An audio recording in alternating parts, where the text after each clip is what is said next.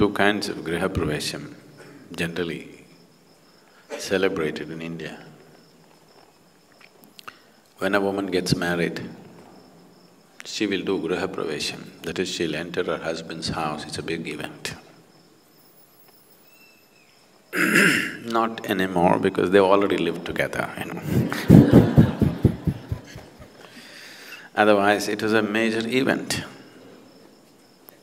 And they made this into a very sacred process because one thing is what kind of woman enters your house will determine the nature of your life and what kind of children you bear, your future, your progeny, how they live, everything is determined by what kind of woman enters.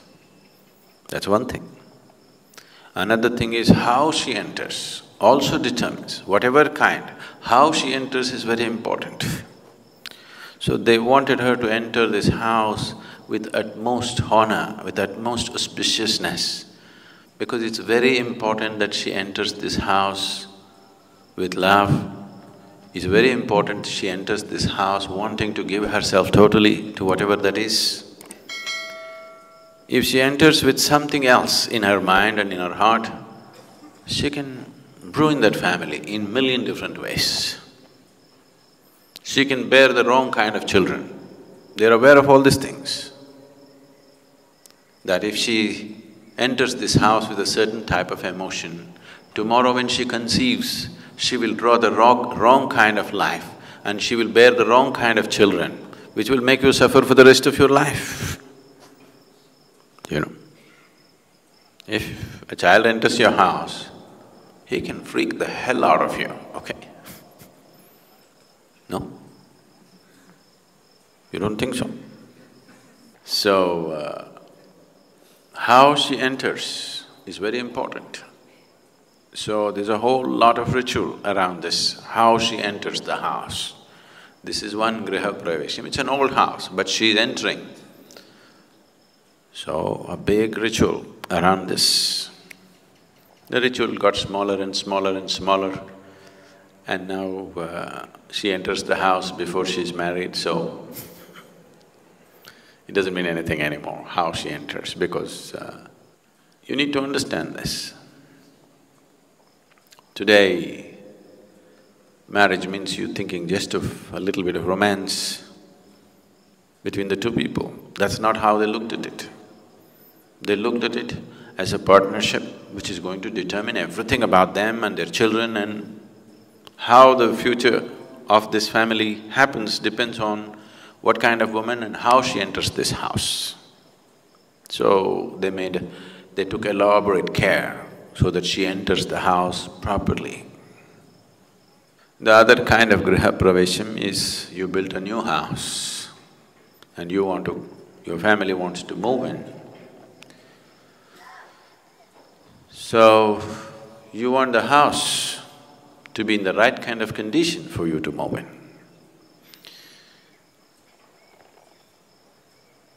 The design of the house, the aesthetics of the house, what kind of paint, what kind of this, all this is different. That is also important. But what kind of energy fills this space is very, very important. So before you live there, nobody ever sleeps in a house which is uninitiated. So it is a minor form of consecrating the space. Before moving into the house must be… the space must be consecrated, otherwise people won't go and live there.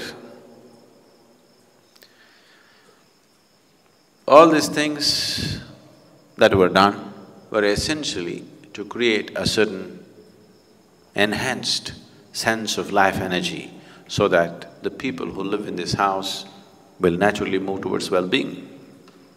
And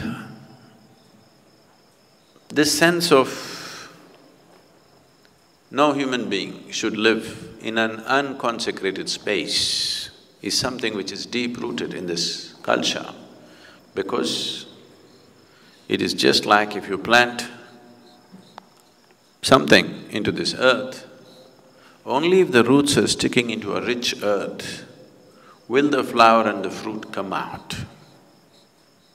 If the earth into which these roots are sticking in is not rich enough, is not enhanced enough to sustain life, flower and fruit will not come. Even if it comes, it will be too meager.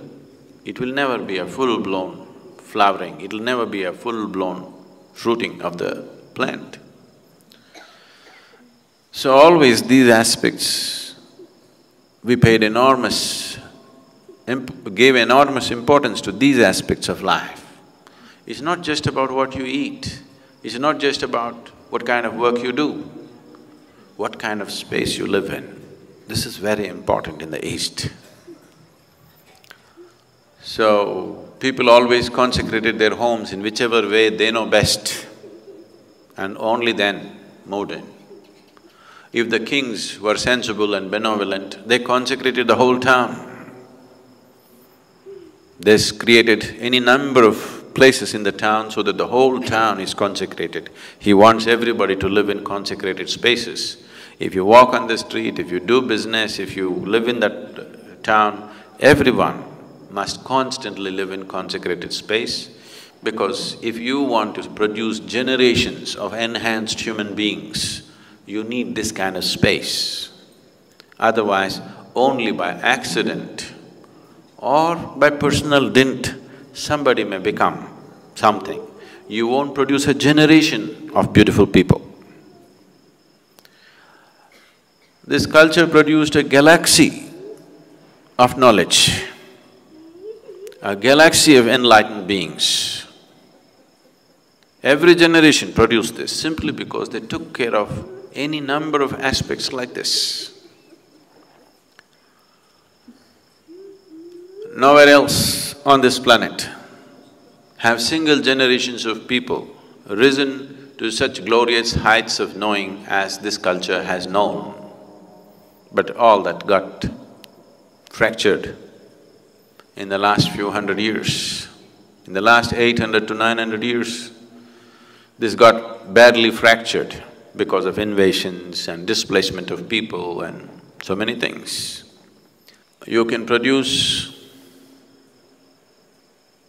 very great intellects, very great energy as human beings, I'm saying, individual human beings carrying phenomenal sense of energy and intellect and capability. If you create large spaces of consecrated space, large consecrated spaces where the whole generation of people are in touch with that kind of energy and space. This fortune almost every family had, because before they moved into homes, they did this. Periodically, they did something to enhance the house. This is part of almost every house. Every household, at least once a year, conducted the needed rituals and processes to see that the space in the house is enhanced.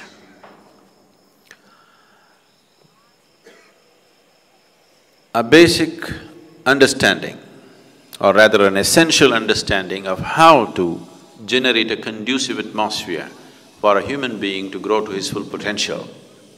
When we say a full potential, today's world is thinking of full potential only as how much money can he make. Their idea of success has become so rudimentary. Modern idea of success is unfortunately extremely rudimentary and gross. How far can you climb in the social ladder? How much money have you made? This is all the idea of success. So, the idea of success was not like this, it was very broad-based and very profound. Someone was considered successful only if he's in a certain state of blissfulness, if he's in a certain state of knowing about himself and the world that he lives in, and socially he's honored, and materially he's prosperous, and he's able to earn the love of his family and friends and society, only then he's considered a successful man. That's how this society looked at it. It doesn't matter how much money he had, if he did not earn people's love, they would say his life is wasted. Even till last generation, this was almost in daily conversation. People would say, what does it matter how much money you have? Have you earned people's love? Does your family love you? Does people who live around you love you? Are you honored by other people's love or not? This is the most important thing. It is not like a philosophy, it was a common thing in the society, which in a matter of 30 to 40 years, we have managed to uproot it quite substantially, you know. So Grihapravesham was just this, that you want to create the right kind of soil for this plant to grow and flower and fruit. If it's properly done. So thank you.